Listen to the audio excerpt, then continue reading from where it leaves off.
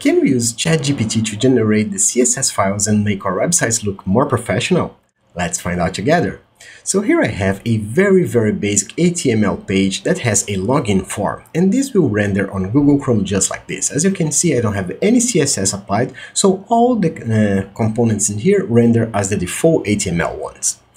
And here I have ChatGPT, where I'm going to paste that HTML code in and ask it to refactor it using a CSS file named styles.css and give it a more professional look.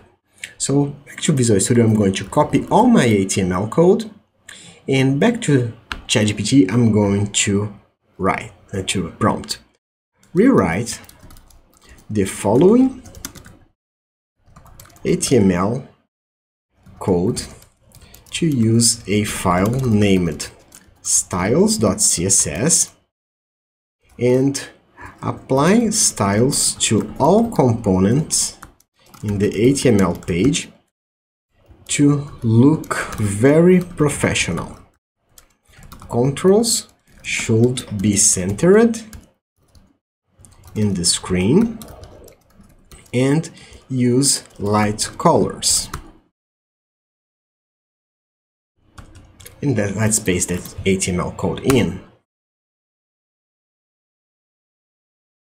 So it's asking me to create a new file named styles.css. It created the form for me, the label, and all the inputs. So it understood my HTML correctly. And also rewrote the HTML so it will use the styles.css file. And let's see how that works. So I'm just copy the HTML, paste it over my own code. As you can see, everything that changed here was the CSS file link. And let's go back to ChatGPT, copy the CSS and create a new file, paste that in, save as styles.css. Save, and back to Google Chrome, let's refresh the screen, and there you go, a much more beautiful login form that you can fine-tune by continually prompting to ChatGPT to change colors and rearrange things. So this works like a charm. Maybe ChatGPT will not understand from the first prompt what you're trying to achieve, but as long as you keep talking to it and asking to refine the code, you end up with very beautiful results.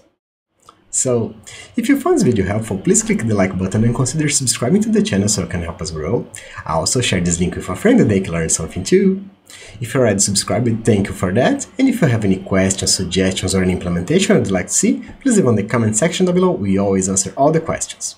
I hope this content was useful to you and hope to see you back. See you soon. Bye bye.